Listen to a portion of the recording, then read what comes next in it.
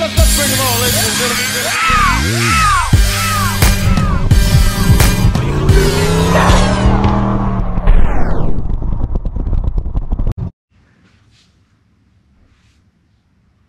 So today's video is all about the prep work on getting the transmission out of the car. First thing we're going to do is show you how I got the car in the air with the wheel cribs. These things are super slick, very nice. Definitely something that you need in your garage if you're going to be working on your Mustang. And so we're going to get the car in the air. We're going to drain the trans fluid. I have a deep capacity pan under here. We're going to get that drained. That's going to be the end of part one. Part two is going to be removing everything else from underneath the car to get the transmission to drop.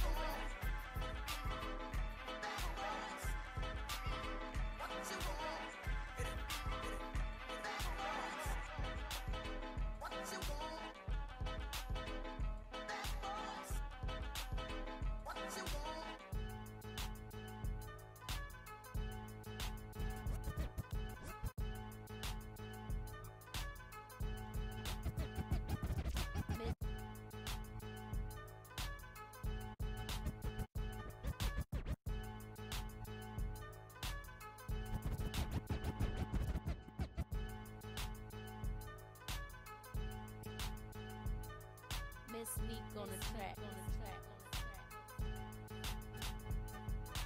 Sneak on the track.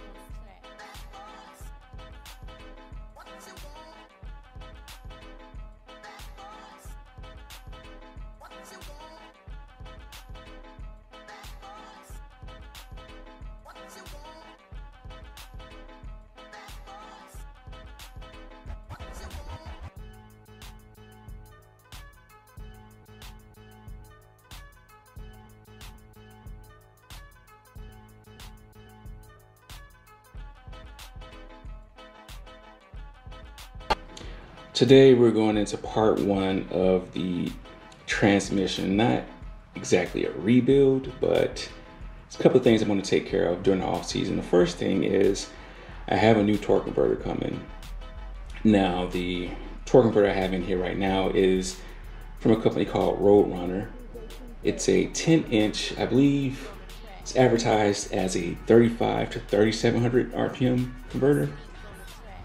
When I foot brake the car, it pretty much, I can only foot brake it to about 2500 RPMs and it'll start moving. So it's not quite as advertised, but I've had that converter for about 2 years now and it's just not a good match for my application.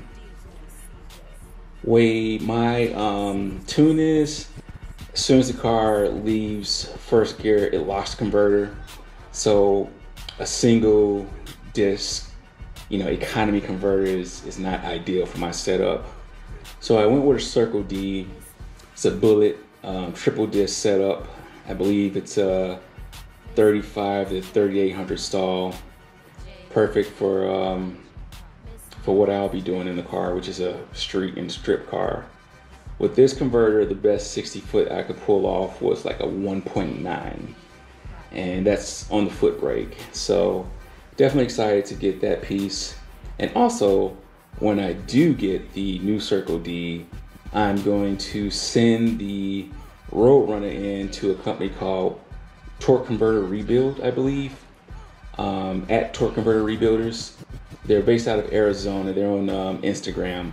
I want to have him rebuild that Roadrunner converter probably make it a little bit looser, and I'm gonna give it away. So there's gonna be more details on that as soon as I pull the old converter out and get the new one. And the other thing that I have going on is I rebuilt that torque converter, not the torque converter, but I rebuilt that 4R70W that I have in the Mustang right now last year. And a couple upgrades I did to it was I did a Sonics forward drum kit and extra capacity direct drum on that. So I don't know how many clutches are in the forward and the direct, but definitely more than the stock clutches, better clutch material in those two pieces.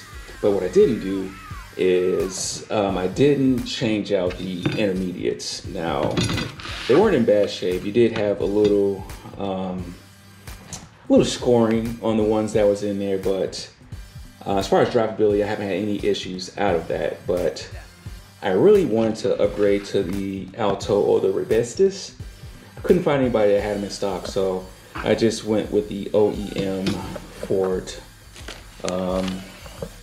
intermediate clutches. That's the part number. I think Jerry in his article, the 4R70W article, he gave that part number. As far as getting a little clearance, this is a thicker steel, so I'll have a little wiggle room on my final clearance of my thrust. You know, basically, you know, you take the measurement of this intermediate assembly, and the actual housing has a clearance, and you would take the clearance between the clutch packages and the housing, and you'll subtract those two, and it will give you a number. That number corresponds to the color of these thrust washers. So I got to take the front pump off, so got a new gasket, a new O-ring for the front pump. Pretty much everything on that transmission has been rebuilt, but I did not do the intermediate. So another thing, in case you didn't know, V6, this is a 4R70W out of a V6. If you have a small block and you want to put a 4R70W, or yeah, just pretty much a 4R70W on your small block, you can find one from a 3.8 Mustang with an automatic. It bolts directly to the bell housing, but I forget what year they only had 3 intermediate clutches on those, and after a certain year they all went to 4.